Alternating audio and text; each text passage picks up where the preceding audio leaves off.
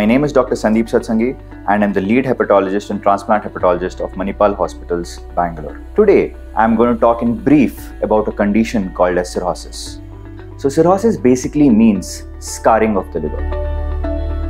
Usually, cirrhosis is the end result of hepatitis. That means swelling of the liver. The causes of which can be excessive consumption of alcohol.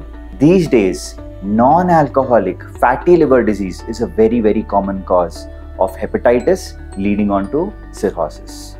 Autoimmune liver conditions, metabolic liver conditions are lot of causes wherein liver can lead into a condition called as cirrhosis.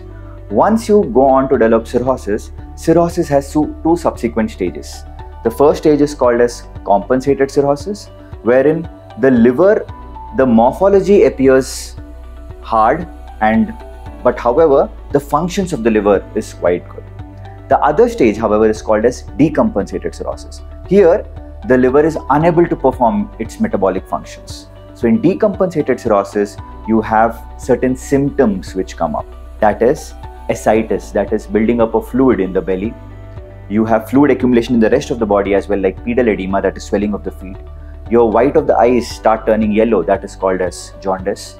Person can start having blood vomiting, or the motions can start turning black in color. Then you have something called as hepatic encephalopathy, wherein the person starts losing consciousness. These are all the myriad of symptoms which can happen when you have in the advanced stage of cirrhosis called as decompensated cirrhosis of liver. Whenever your hepatologist diagnoses cirrhosis, whether it is compensated or decompensated, the first thing he's going to do is identify the root cause of cirrhosis. That is the first thing which has to be done, of targeting the root cause of cirrhosis.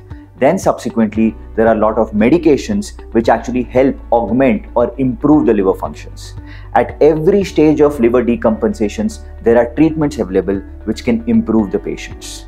However, if the decompensations are way too advanced, the only thing which can help the patient is a timely liver transplant. Thank you.